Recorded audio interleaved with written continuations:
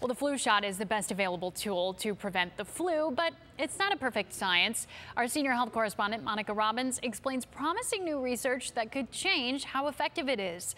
And it begins in an unlikely place. Farm animals at a county fair, of course, but why are medical researchers hanging out with the pigs? Pigs are believed to be the mixing vessel for flu viruses. The deadly 2009 flu pandemic started in pigs and spread to humans, causing 60 million cases of influenza and 12,000 human deaths.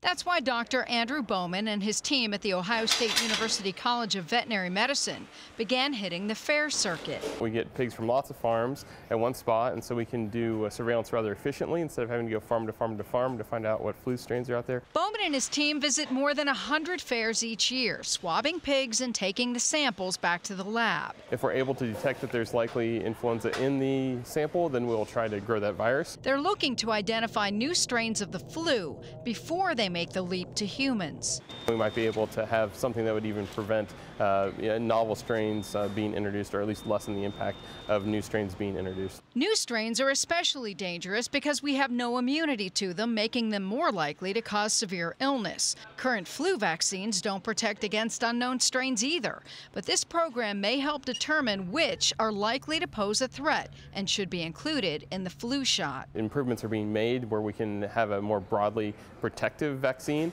so we wouldn't have to have that guess occurring every year. Something that could help us and the pigs too. Monica Robbins, Channel 3 News.